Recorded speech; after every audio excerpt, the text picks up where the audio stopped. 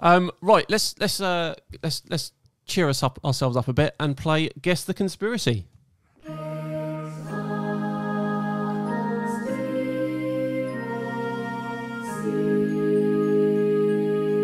So, Cats, we're in a bit of bother here because I think we were 9-4 up at one point, and it's now 9-7 to us.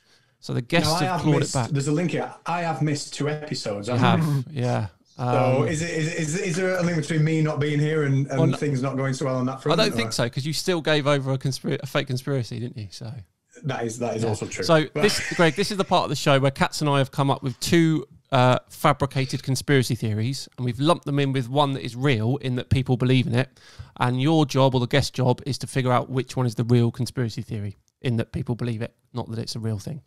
Gotcha. So as I said, it's 9-7 to us. People, let's talk. Jim Al-Khalili, he got it wrong. So if you get it right, you've betted him.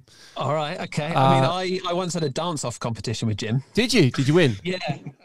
In fact, it was the first time I met Jim. It was at a science festival, and they were just taking a bunch of the speakers, and it was like, right, it's a dance competition. It was me and Jim and Dallas Campbell, and yeah, a few other people. That was a laugh. And did you beat him though? No, I think Jim. No, maybe me and Jim got to the same sort of level, and then I think the winner was Jan from Bango's a Theory. Okay. But anyway, yeah. Nice. Right, here we go then. Here we go. So 3 conspiracies. 2 of them have been completely fabricated by myself and Cats, and 1 is a real one that people believe. Here we go. Number 1. All Zoom and FaceTime calls are monitored by AI that deliberately messes with the signal if anti-science conversations are taking place. That's number 1. Okay. Number 2, all fish are grown in farms. The fishermen don't actually catch them. Fishermen are actually military who sail to the land beyond the ice wall. Right. That's number 2. And number 3, a piano was so named because the 88 keys on a piano divided by the 28 phalanges in your hands to play it is equal to almost pi. Hence, pi anno. That's your 3. That's incredible. So what do you think? Okay, if one of you came up with that, you're a comedic genius. But the second one is a flat Earth related one, which would suggest that. Oh my goodness, that's tricky. Right, I don't think it's the first one. Okay. I might live to regret that, but I don't think it's the first one. It's a tough game. It's a tough game. So therefore, it's between 2 and 3. I think the piano is brilliant. I think you've made that one up. So therefore, I think it is the second one that is believed.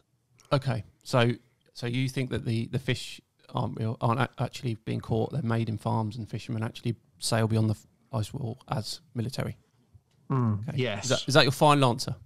Oh, yes. Yeah. Okay, here we go. Oh, we've done it, Cat. Well, that was Katz's one. Well done, buddy. Well done. So we've got it, 10-7. That was a really tough one, actually, because the real one was the piano one. That is the real one. Wow. Really? Yeah. So it's a guy, it's a flat earther called Marty Leeds, and he's a numbers guy. He loves numbers and stuff. And he did a video about how it was his belief that the 88 keys on a planet divided by the phalanges to play it equals almost pi. I think it was like 3.19 or something, or 3.2, which was why they called it a piano, piano. So yeah, that was the real one. Anno meaning almost, clearly. Yes, yeah, exactly. So unlucky, that was difficult. Just because that was such a ridiculous one, that was difficult. But well done, Cats. We've done it. 10-7. Good job. I'm over. You know, if I never accomplish anything else in the rest of my life, that is I've managed to convince Greg Foot that fishermen sail. Yeah, or people believe that anyway. Amazing. That's my week's work done, and it's only Monday. I'm still going around telling people that Chris Lintott called me a genius for coming up with the one that caught him out. So you know, it's fair. It's all fair. I just think that because of the nature of what is believed in that world, I could see that could be a thing. It wouldn't be much of an extension of one's kind of way of seeing the world, it wouldn't. Right? To also believe that. That's what I was going for. And I just thought the piano was just a very clever, that one of you had gone, hang on, piano's got pi in it. I could do something with this. Yeah, that's the problem is, though, we used to do that. We used to come up with really intricate conspiracy theories, and people are like, no, that's been too worked out to be a real thing. But nice one, Cass. You got the red herring in there with the flat Earth link on the fish one. So well done. We're 10-7 up.